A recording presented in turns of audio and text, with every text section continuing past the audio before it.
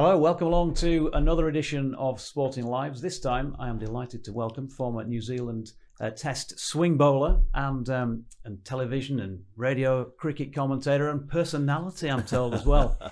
Simon Doull. Welcome along, Douls. Thanks very much. Yeah, nice to be here. Thanks for your time. We want to look at your career. We want to get your opinions on the game. We want to find out a little bit more about some of those Dooley secrets as well. So let's jump in really with where did it all begin cricket wise? You know, coming from New Zealand, which is such a massive rugby playing country. Why cricket?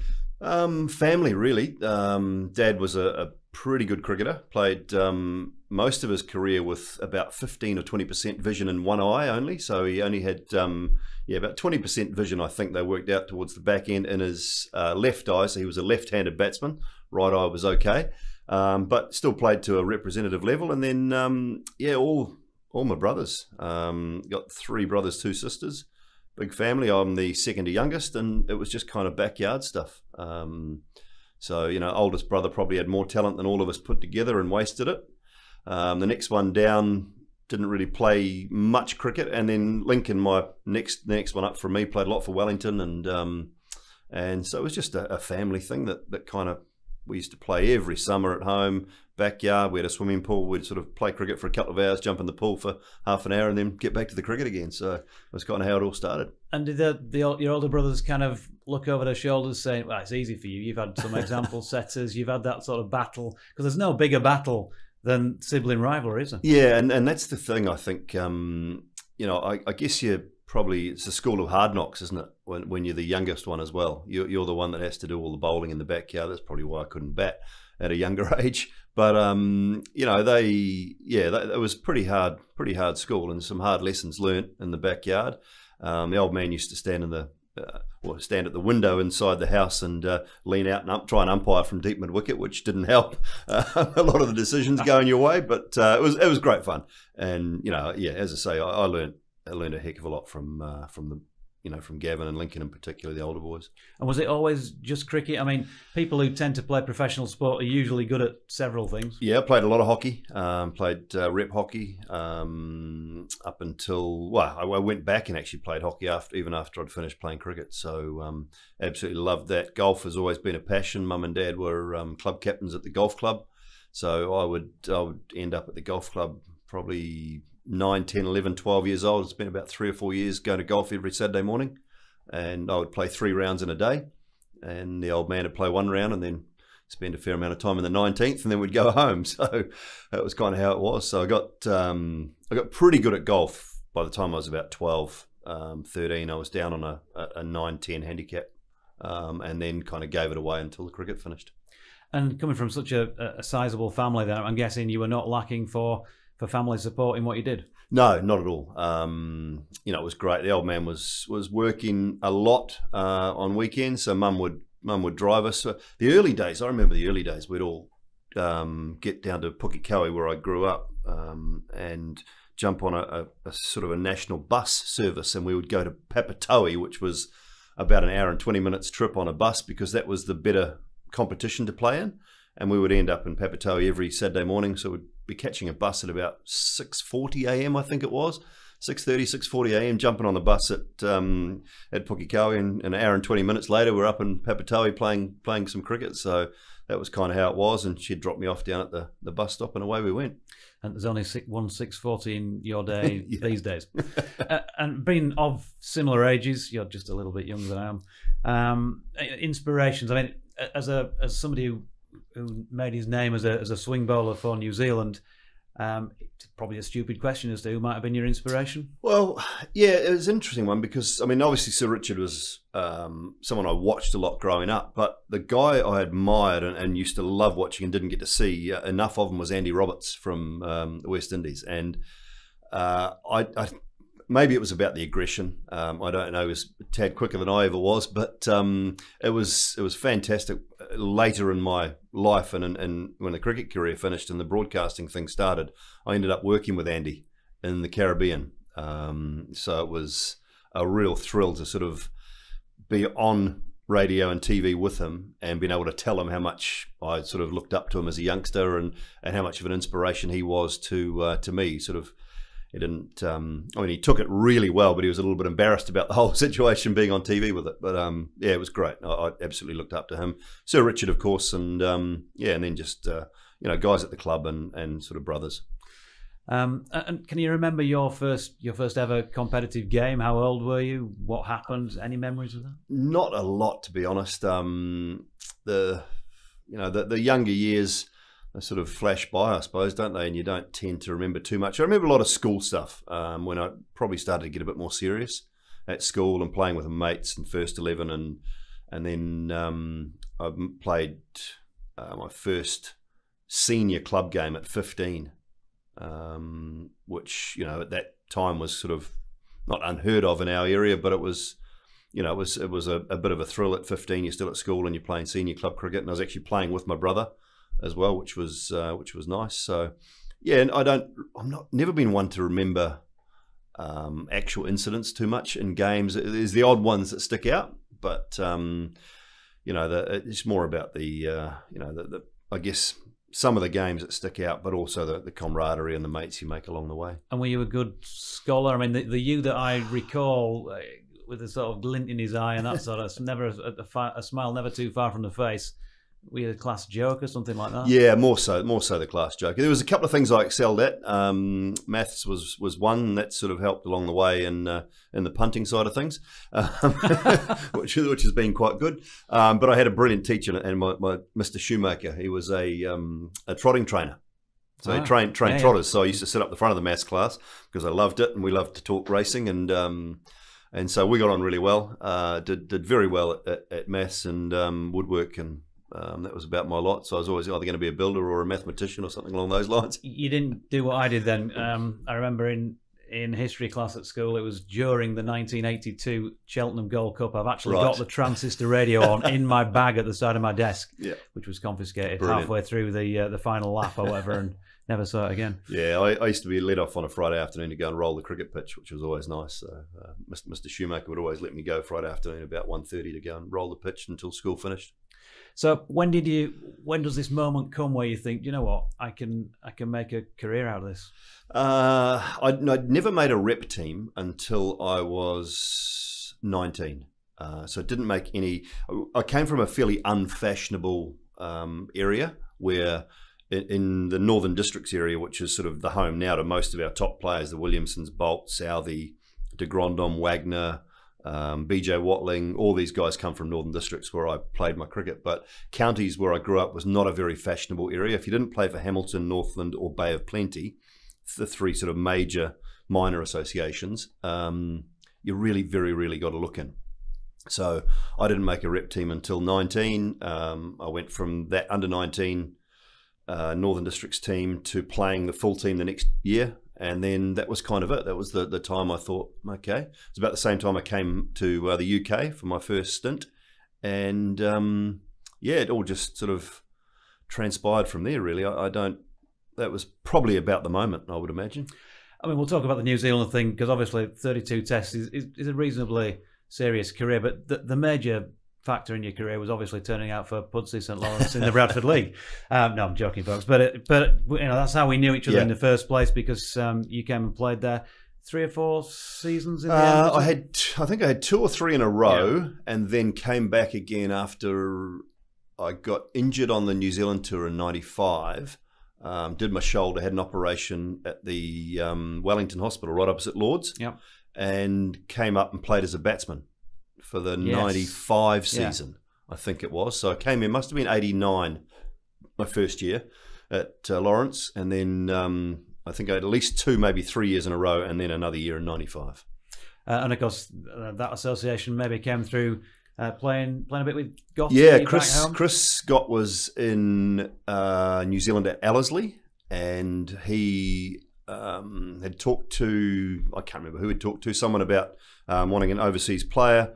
Someone suggested that I might be, be worth a look, and Chris and Debbie actually came down to my house for dinner, met Mum and Dad, and introduced themselves, and that was kind of the start of a long friendship that's carried on to this day, and hopefully will continue to grow. But that was the first thing, and I mean, I was you just don't know, do you? You're a young kid, you think, why not? Mum and Dad said, go for it.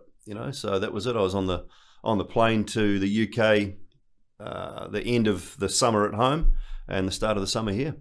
I'm digressing, folks, to Bradford League cricket here in Pudsey St Lawrence. Those of you who are not from the north might be thinking, who the heck are they? But they're a well-known club in the Bradford League, Premier League in the north of England, famed for Sir Leonard Hutton. In fact, one of the stumps from his 364 record test score at the time from the Oval in 1938 is still on the wall in the clubhouse.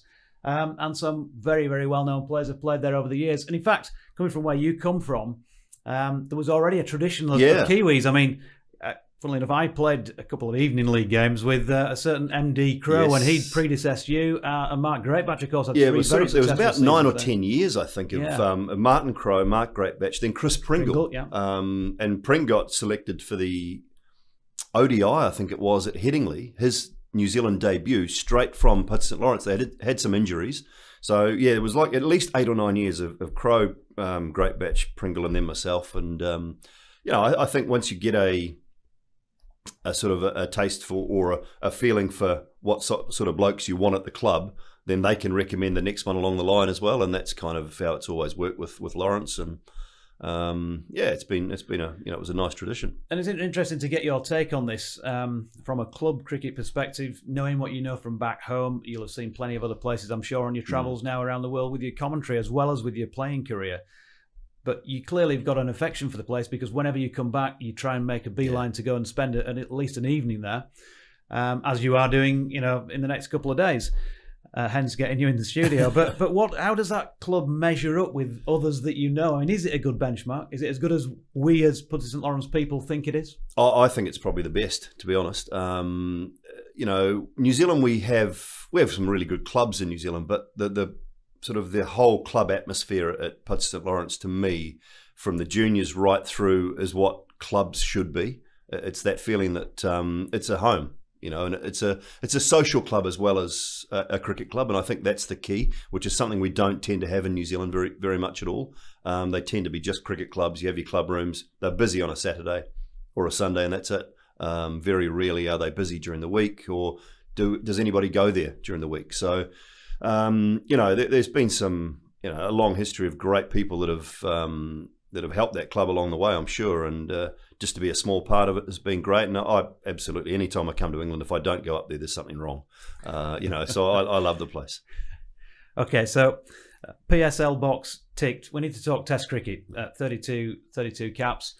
We mentioned MD Crowe, and in fact, you get your Test debut in Bulawayo against Zimbabwe with him as I think the one and only Test he captained you for, wasn't it? Yes, it was. Yeah, he. I still say that Martin Crowe was in the top 3 cricketers I ever bowled a cricket ball to, and to do what he did under a bit of duress at times, from media, from all sorts of the pressure that was on Martin. To do it in New Zealand conditions time and time again, when it was really tough in those days as well.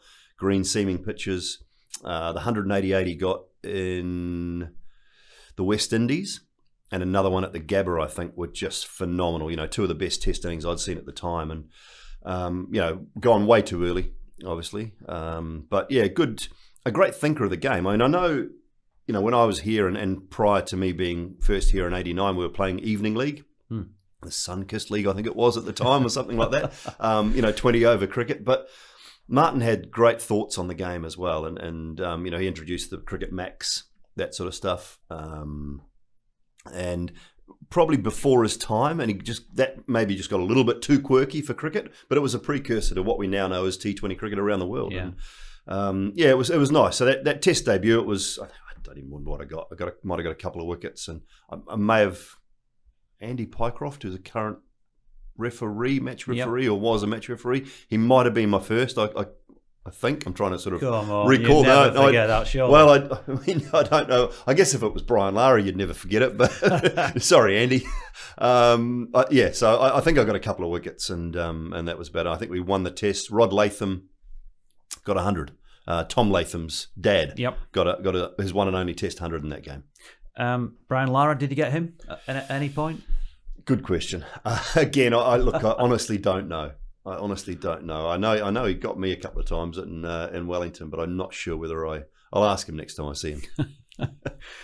How soon, from making that debut, how quickly did you feel like you were established? Because it's whatever level of sport you play at and whatever changing room you walk into, you want to feel like you're part of that fabric, that you're worth your place, that you feel comfortable with it. Yeah. How soon was that? I don't know whether it probably took till maybe 95, 96 till I felt like I was really established. And I had injuries were the bane of my career, to be honest.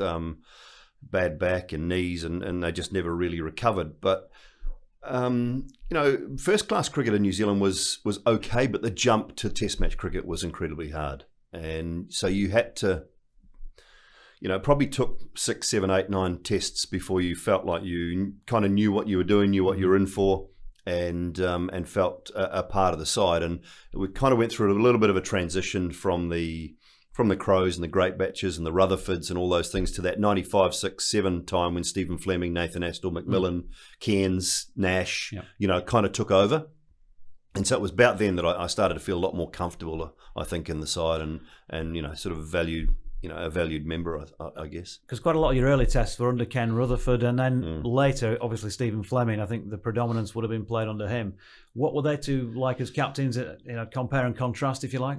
Ken was a great thinker of the game. A really smart thinker of the game, and he still is. I mean, we still talk a lot about. He's in Australia now. We still talk a lot about what's going on in the game and where things are at. And he was a really good thinker of the game. Had a tough start to his Test international career. Got thrown at 19 and against the very, very strong West Indies side. So it was never going to be easy, and it was probably always going to be better from then on in. But good thinker, good strategist around the game, and possibly, I think he won't mind me saying this. I don't think we saw the best of Ken Rutherford at Test cricket. Had the odd glimpse of it, but I don't really think we saw how good he was, because he was a terrific player, great player of the short ball, hook and cut, and a really gutsy cricketer. And then Stephen kind of took over. Well, we had a bit of a dodgy period with Lee Jamon and a couple of guys, a couple of other sort of incidents around the Glenn Turner, Green Alabaster sort of coach manager time, which didn't sit that well with me. I got left out of a West Indies tour because I had earrings and a shaved head, so I didn't really fit the bill. Disgrace. So it was nothing to do with cricketing ability. It was just it wasn't the look they wanted for the New Zealand cricket team. And then when Stephen Fleming came along and Steve Rickson, that was kind of the time. That was my time when I thought, Stumper Rickson was a great bloke, really good coach, and that was when it just sort of felt like it was. We had a good side and a good captain, and everything just felt comfortable. Well, that's what I want to hear more about Stephen Fleming, because watching television broadcasts back in those days, this was before I was broadcasting on cricket, and there was so much talk of, we knew who the best side in the world were, and they were across the Tasman. But if people used to say, if he'd have had the best players in the world, nobody could have come close to them, because he was such a great tactician. Would you agree? Very, very clever man. Very smart, just calm. You watch. I mean, if you watch IPL now, you watch Stephen Fleming in the dugout. It's just flatline. There's no ups, no downs. He's just emotionally so calm and cool. I mean, he could give you a rev up if you needed it, but you knew that when that happened, he meant it, and he wanted something out of you. But he read the game unbelievably well. He, one of the early guys to say, well, this is your strength. We're going to feed your strength, but we'll put a couple of men there and we'll the Damien Martin story with 3 backward points, a gully and 2 backward points, things like that you just think, well, that's kind of thinking outside the box. But he's destined to be a captain the whole time, and, right through the underage stuff, that calm nature, one of the best slip fielders I think we've ever had, and we've got some good slippers now in the New Zealand setup, but Stephen was one of the best slip fielders I think we've ever had as well, to go along with that captaincy. And again, I think it's a bit of a thing from a New Zealand point of view, that I don't know that we ever saw Stephen Fleming, the real great Test batsman. A lot of 50s, didn't convert. He's a guy that I think should have averaged 45 to 50, but probably the captaincy just took away from that a little bit. And is that also because when you look down the list of players, and this is certainly not to belittle anybody in the New Zealand side, but when you look at the 11s that were going out on the field by comparison to, say, Australia, West Indies, the top sides in the world at the time, it maybe felt a bit more pressure that he had to produce the goods, and there was so much more on him. Yeah, I think so. Particularly the top of the order. You know, he was always in. Well, not always, but more often than not, he was in early.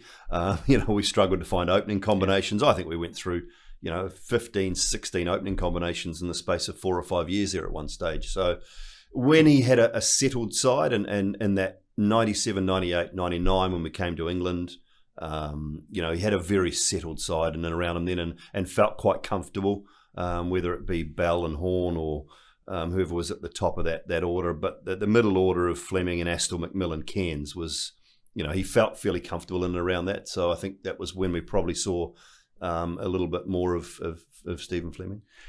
And you've already alluded to the fact that you battled with injuries quite a lot during your career. I mean, if you'd have had an injury-free run at things, was captaincy of your country ever something that would have interested you? I don't think so. I mean, I think that bowlers being captain are always a bit tough. I mean, I know there's been some, but England have had 2 or 3, haven't they? I can think of Bob Willis at times, beefy captain on the odd occasion, didn't he? But very rarely did sort of, particularly opening bowlers and quick bowlers, make great captains. I think your job is to. You don't see enough of the game, and when you bowled your over, you kind of just want to be down on that boundary, just chilling out and having a bit of a rest. And going back to injuries, though, that was the biggest, my biggest sort of bugbear, I suppose, through that time was we had Chris Cairns, myself, and Dion Nash at any one stage from 1992, 91, 92, when we all played, to 99, 2000. Now, we only played 3 test matches together. One of us was injured. Or not playing at any one stage for a 9-year period that we played, I think, 3 test matches together, which, and when we played together, you felt like New Zealand had Daniel Vittori, you felt like New Zealand had a really good bowling attack, and then you had McMillan and Astle who could bowl a few overs for you as well. And, so Nashi was a very good batsman, Cairns, Vittori at sort of 10 and myself at 11. And that was, that was our best side. And we just didn't play enough together. We're sitting here now talking just in the light of the aftermath of the best thing that's ever happened to New Zealand cricket in terms of being top of the tree in the ICC World Test rankings, courtesy of beating India in the recent final. We'll come back to that. Maybe it's a nice way to finish things off, but just to get to that point, is it the foundations of that in the Martin Crows and the Stephen Flemings of this world in the 80s, 90s? Yeah, a little bit. The best thing that's happened to New Zealand cricket, I think, in the last, I go back probably 8, 10, 12 years, is it was a conscious decision to make our pitches a lot better. And by better, I mean harder, faster, and just better for batting. So batsmen could go out and get hundreds and double hundreds and triple hundreds. And if you didn't swing the ball or bowl fast, you were not going to be successful. And so it's produced quality bowlers, and it's produced technically very good batsmen. And I think if you compare the New Zealand setup in the Test series against England to what we saw from the England players, now I know Rory Burns picked up 100 at Lords and guys will get runs, but you look at probably Joe Root, who's the most similar to a Latham, Conway, Williamson, Nichols. They're just technically very good players. And that's what New Zealand cricket has been able to produce. And then you produce guys that swing the ball or bowl sort of relatively quick or back of a length and bounce bowlers like Kyle Jamieson. We don't produce a lot of spinners. That's been one of the downfalls of it. When we do tour the subcontinent, it's been tough for us. But those guys that in that World Test Championship final, and Kane Williamson's a student of the game. He knows the history. Ross Taylor's a real student of the game. They know the history. They know that what they did it for was not only themselves, but for a lot of guys in the past as well. Kane Williamson, you mentioned, best 3 format player with the bat that New Zealand have ever produced? Ever, yeah, 100%. He's absolute quality. I think this South African Kiwi that we've got now is going to be pretty good too, to be honest with you. I think in all three formats, he just reeled off his third 50 in a row, I think, for Somerset. So, Devon Conway's going to be a heck of a player as well. Yeah, looked very good in that recent, in the demise of England, shall we say, recently. Okay, so where do we go with this? We talked about your knee injuries, your back problems as well. Before we get to the end of the Test career bit, we need to talk about the good stuff, and let's talk about the India performance. Boxing Day at the Basin Reserve, Wellington, 7th, including the entire top 5 in that Indian lineup. Sachin Tendulkar, Rahul Dravid, Sourav Ganguly all involved. But this one still comes out in a bar now and again, doesn't it? Yeah, now and then it does. It was New Zealand's first ever Boxing Day Test as well, which history. It was a great day, and it was one of those Wellington days that you very rarely get. It was just a really light southerly breeze, which is a really nice breeze to bowl. And a lovely day. Ball swung, tinge of green in the surface, which always helps. And it was bizarre because I had the first 7, and so by that stage people are going, there's murmurs around, your Lakers and things like that. But and it was almost a relief because I think I was in, I don't know, my 11th or 12th over in the spell. And it was almost a relief when Dion Nash got the 8th wicket, because it was like, I can have a bit of a rest now. He shouldn't be thinking like that, but the sort of the pressure started to go on, and when you've got the first 7 in the order, and you're thinking, well, is it possible? Could it happen? And I think Nashi got Kumble or someone like that out, and that was, as I say, a bit of a relief. But you have few of those days. I mean, I think I've bowled as well on days, but you just didn't pick up the wickets, and that's what Test cricket's all about. But it was great to have that day, and then the boys go on to win the Test as well. Come on, how do you set up Sachin Tendulkar? Well, Sachin was an incredible player. Was an incredible player. I always felt that there was a chance early. He liked to feel the bat on the ball.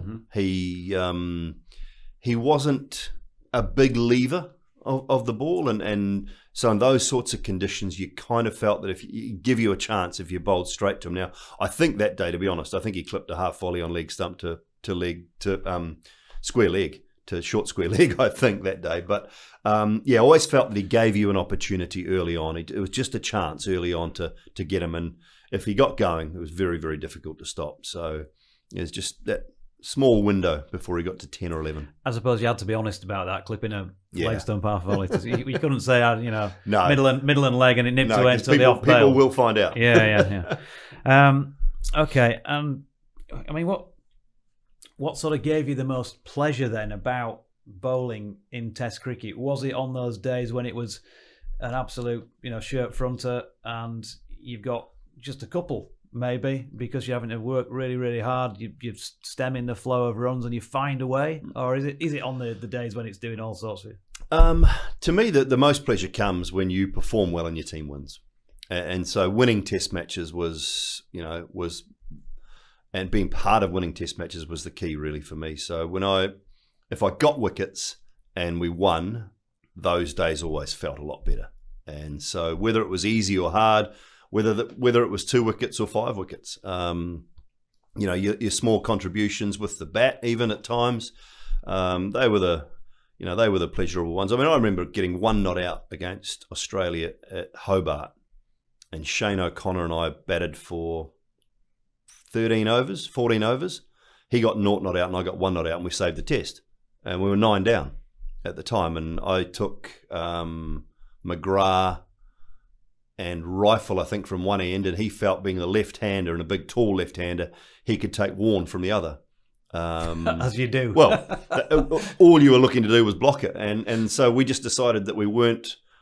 I was at Warnie's end when he came out to bat, and he said, just get 1. He said, I'll try and look out. I'll just try and get my big front dog down the pitch and kick it or block it. And so I think I swept the first ball, looped in the air just short of the guy at backward square, and that was the only run I got. Spent the rest of the time down the other end. And then, we sat in the changing room with the Aussies till 2 o'clock in the morning. You know, I'm just sitting there with Boone and, you know, in the wars, and you know, Mark Waugh and I've been, you know, pretty good mates. We talk punting and racing and stuff, and Booney was sitting there. So those are the days you kind of really remember, and I think the wins are great, but the off the field stuff, you know, the sitting in that Aussie change room till 1 o'clock in the morning was you know, one of the highlights. So who are the great guys to well, Mark Waugh, clearly a case in point, but who are the great guys to play against? Who do you most look forward to playing against regularly, both for the socials and for the competition aspect of things? And who were the ones that you kind of not cross the street now to say hello to? England were always great to play against, and you know, and we have some good conversations now when I come over here with Nasser and Athers and those sorts of guys who I played a little bit against. You always wanted to beat Australia, although that happened very, very rarely in my time. But the tours, you know, the tours now, and I absolutely love touring the subcontinent now. I went back to Pakistan earlier this year. Excuse me, the first time since 1998, I think it was, 1999. You know, I'd been back to Pakistan. So those tours kind of make you as a person as well. And my love for India now, and it's provided a great living for me and a work environment for me as well. But I mean, I just love going back there. There was very rarely we played against a very good Zimbabwe side. You know, it was top quality Zimbabwe side, not the sort of this world. Flowers and the Whittles and Heath Streak and Strang and you know, all those guys that were very, very good players. So there's not really. I mean, South Africa I love, and I've got some good mates in South Africa. You know, Brian McMillan's a good mate, and I sort of always catch up with Big Mac when I go back over there, and Stephen Jack and you know, Polly and those sorts of guys. So the sort of people I've met and been able to, you kind of judge your career on wherever you go, can I ring someone up for a game of golf or a beer? Right. And that's kind of how I judge my career. And it, you know, might sound a little bit flippant, but that's kind of how I judge it. I think, you know, if I go to a country, can I ring someone up and have a game of golf or a beer or a dinner? And if I've got more than a handful of guys in every country that I can do that to, then I think I've done it right. And do you buy them? Oh, yeah. I always buy them at Lawrence, I tell you that much. You know what Yorkshiremen are like? Well, notoriously careful, shall we say? Correct, careful with our money. So you mentioned India. Let's go to the IPL. Let's just jump out of the playing career into the commentary career. I mean, just give us a brief on how you got into the commentary thing in the first place, and then take us to the IPL, because you've been in there from pretty much the start, I think. Yeah, first year, and the only one that's done every IPL. So that's quite cool. A couple of guys have had a year or two off here and there, and for varying reasons. Commentary came about again through Martin Crowe. He was at Sky in New Zealand. So I'd been doing, when I left cricket, I had a liquor shop for a couple of years, sold wine and beer, and then went to radio. So I did breakfast radio for 6 years on the rock radio station. So it was all music. Right, all music. So you didn't do sport for them? I read the sport, right? But it was a music-based rock station. So so that was great fun. Kind of gave me a grounding. I mean, as you know, radio is very good for TV because it's always live. And you know, I know we record these things nowadays, but when the mic goes on radio, it's live. So it's great for your preparation for television. So Martin Crowe offered me a job at Sky in 2007-8, I think it was, and that was a year later the IPL started, and I got a gig doing that. I just emailed the right person, got offered the job, and I've been there ever since. And look, it's just an incredible tournament. From you look at it and you say, okay, it's changed people's lives, whether it be monetary, which I'll never begrudge. I think players get paid what they're worth, and everybody in this world gets paid what they're worth. And I feel, and so I've never begrudged the players for making millions and millions of dollars out of it. It is something that if you haven't been, you need to try and go. The atmosphere in Wankhede Stadium and in Chinnaswamy, Kolkata, it blows you away. The quality of cricket is very, very good. You got 4 of the best overseas players in general terms in most sides, and what it's done for Indian cricket has been phenomenal. Bringing their youth through, the guys that come through into that international side now, they have no fear. and it's changed their game for the better as well. You may have to be careful about what you say in your response here, but has that changed? It's clearly changed the balance of power in the world game. Is that for the good? Is it up to other nations now to catch up with that, or have they actually got any hope of catching up when you've got the player pool, if you like, that India has? I think it's going to be very difficult for other nations to catch up. They're still, I mean, India are not unbeatable. You know, New Zealand have just proven that, and they lose. They're very, very difficult to beat at home. That's certainly one thing. Look, they hold the power because that's where the money is in world cricket, and every country in the world needs them. And you know, you see what's going on with England now. Now, I think the England. I'm looking forward to the 100. I'm looking forward to watching it, see how it works. But England jumped on the wrong bandwagon with the West Indies situation and with our man who's in jail. Yeah. You know, they had a chance to jump on the IPL bandwagon and the Champions League and all that stuff, and they said, no, we know better. We're going to go with the West Indies and this, you know, and they saw the early dollar signs, but then they didn't realise probably how big the IPL was going to be, and now they are actually allowing their players to go and ply their trade, and they're becoming a little bit more flexible with it, and it's only a good thing. It's a good thing. Now, the one issue around other people making money and big money out of the game, they'll never really do that until the Indian players are allowed to play. Now, if the Indian players were allowed to play in the 100, 2 per team, say, the audience ratings all of a sudden go from, you know, 1 million to 50 million. And that's the key. But what India do very, very well, and what the BCCI do very, very well, is they hold on to that great commodity, which is their players. They are the cash cow. And so they pay them enough to make sure they don't go anywhere and they don't want to go anywhere. And that's probably how it works. As somebody who played in one-day internationals as well, but never T20 hadn't started, had it, by the time you retired? No. I'm sure you played T20 as it was in junior cricket or whatever, but yeah, an evening league stuff. I mean, would you have fancied, finances aside, would you have fancied the challenge of playing T20 cricket? Because it's not a bowler's game, is it? No, it's not. Look, I mean, at times I struggle with the white ball and struggle with one-day cricket, but look, you'd have to have developed your game completely differently. It's mentally just one of those tough games. I'd have worked a heck of a lot harder on my batting, I think, so that I could offer maybe 2 or 3 overs and maybe some runs at 6 or 7. I'd have probably just made myself work a lot harder on the batting side of things, particularly at that domestic level. I think that would have been probably more something I would have looked forward to. So no regrets in that respect? You're happy you played when you did? Yeah, absolutely. Look, I mean, cricket, and I keep telling people, I have a lifestyle that pays now. I don't have a job. I get to travel the world and talk a little bit of crap about something I once did 20-odd years ago. You know, and it's an absolute privilege to be able to do what I do. And look, the game owes me absolutely nothing. Pulling up stumps originally on it in 2000 because of the injury sitch, and then going back and playing in the Netherlands. Yeah. Tell us about the end and the resumption. Yeah, well, I stopped because my knee was absolutely knackered. I've now got a full knee replacement, so I've had that for 6 years now. Had a full replacement, which has changed my life in some ways. I got a call from a good mate, Alex O'Dowd, who some will know from Northampton Rugby now. Okay. I think it's Northampton. I hope I got that right, Dowdy. And his son Max is playing for Holland, opening the batting for Holland.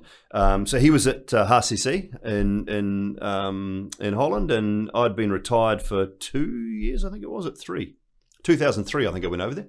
And he said, look, we've lost our overseas pro, who was Paul Hitchcock, played a little bit of cricket for New Zealand as well, a little medium pacer. And we need someone. I said, mate, I haven't had a game. Haven't played for 3 years since I retired. He said, don't worry about it. He said, well, we'll have a physio and a masseuse on standby every Monday morning for you. Just come over and give it a go. He said, we've got 12 games left or 11 games left, and we need someone. So, yeah, I don't regret it. It was so much fun. I struggled the first couple of weeks, first couple of games, but absolutely loved it. It was very different playing on the matting. But saved them from relegation, and away we went. Oh, what a hero! What a hero! So tell us about Magic Talk. Is that where you are these days?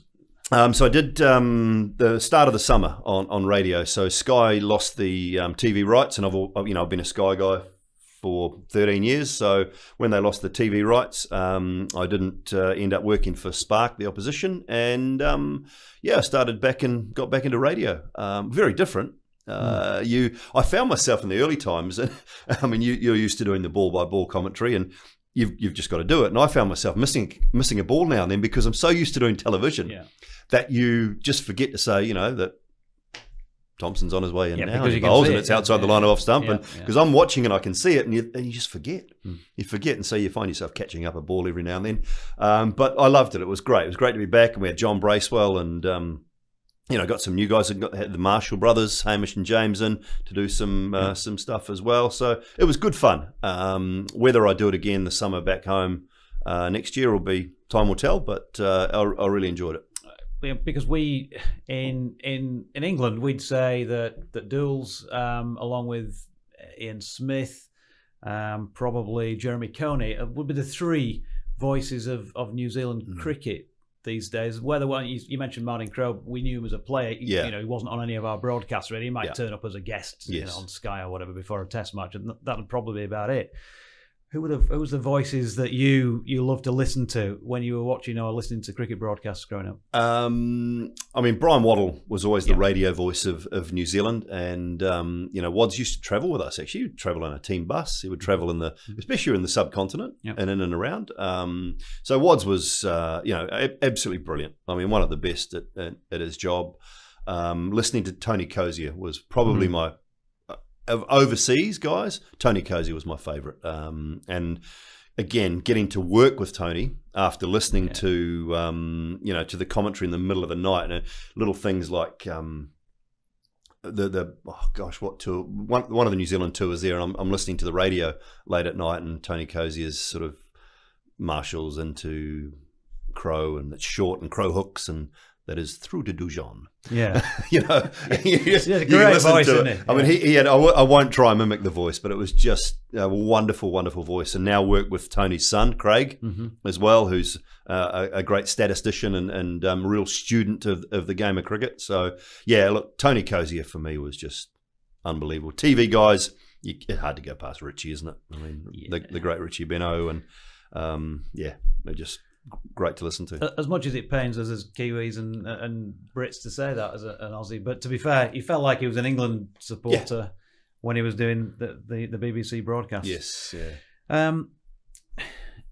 One other thing I wanted to say about your playing career, I know we've really wrapped that up, but what a great time to be around as well. You mentioned Tony Cozier, that great West Indies side was coming out of its time as the top of the world, and there was that transition period in the 90s from them to Australia.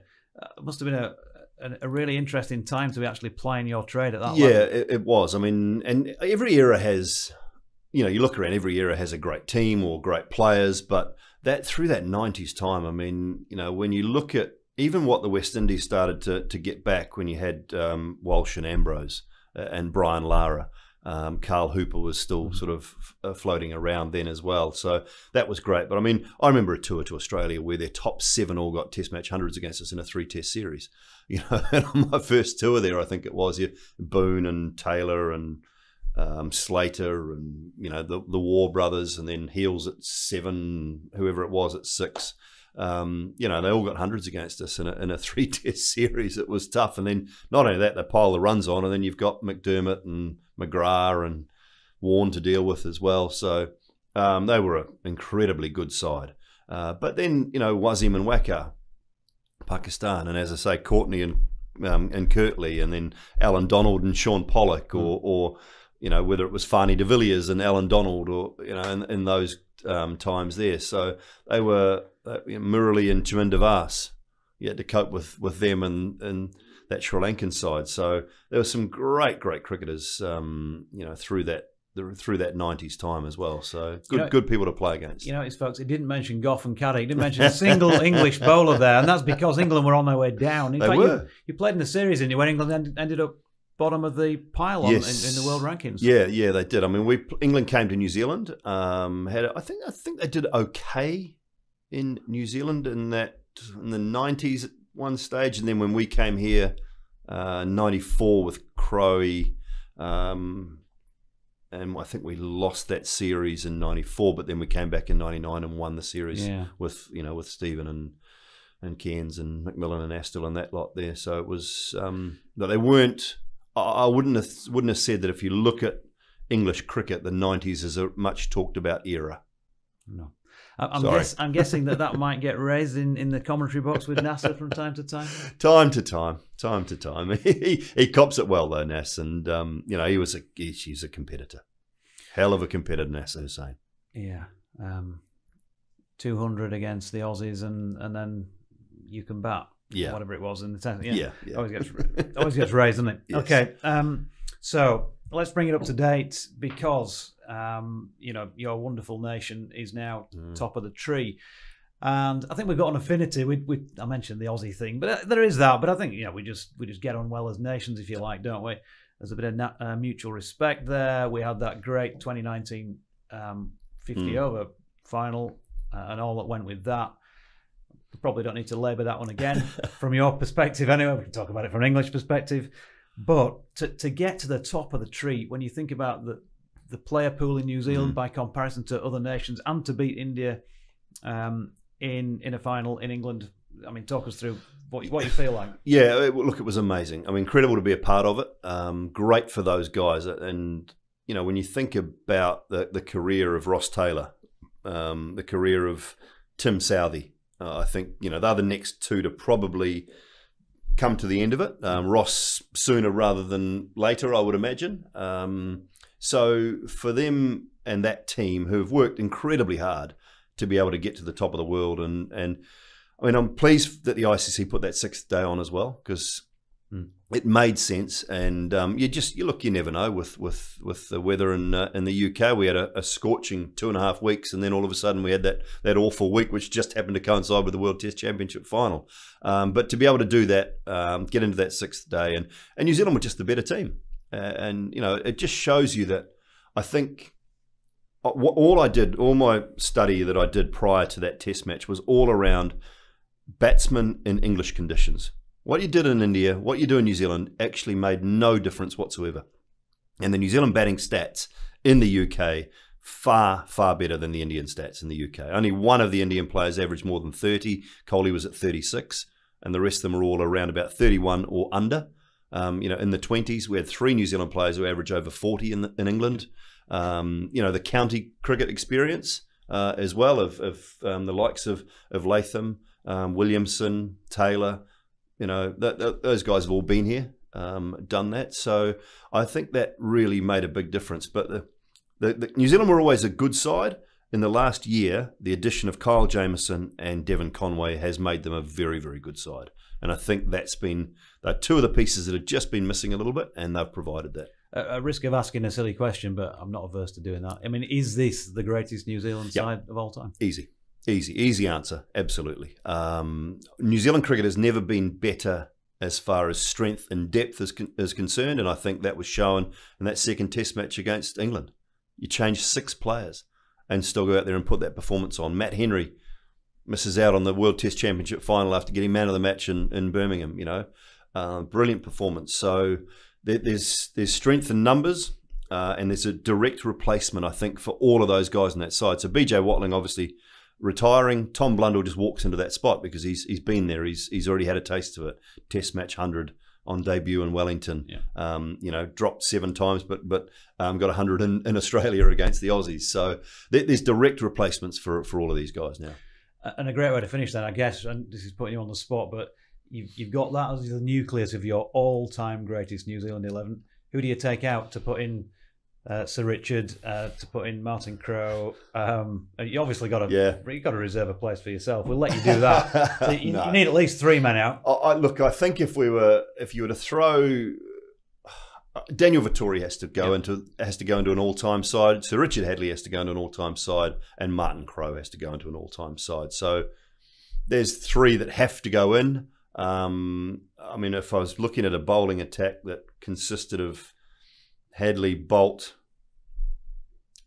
Southey, it's too early to put Jamieson in, so I'm going to leave. I'll leave him out. Okay. Vettori. That would be okay. I'm probably taking out Henry Nichols and putting Martin Crowe in. So you got Williamson, Taylor, Crowe, which doesn't look like a bad 3, 4, 5, no matter which order you put them in. Ross would probably have to bat 5. Martin probably 4, which would be okay. Latham, again, Conway you probably have to leave out and maybe put Glenn Turner in. You know, just because he's too new. But I think Tom Latham's one of New Zealand's best ever openers. And I'm not playing Colin de Grandhomme, and I'm probably putting Chris Cairns in. Chris Cairns, well, what a talent, and of course, you know, if that was to be the greatest ever side, it wouldn't be far off. There we go. Wrapped up the best New Zealand side-ish of all time. Simon Doull, many thanks for your time. It's been an absolute pleasure catching up with you again and talking cricket and about your career and getting your opinions. Thanks very much. No, I really enjoyed it. So that was Dooley. Stick around for more Sporting Lives with Jonathan Doidge. At Sporting Lives 1 is the Twitter feed. You can find me as well on Facebook at Sporting Lives 1 or at Jonathan Doidge on Twitter. Or you can mail me as well with suggestions for future guests. We'll see what we can do. JonathanDoidge@hotmail.com. That's it for now. We'll see you next time.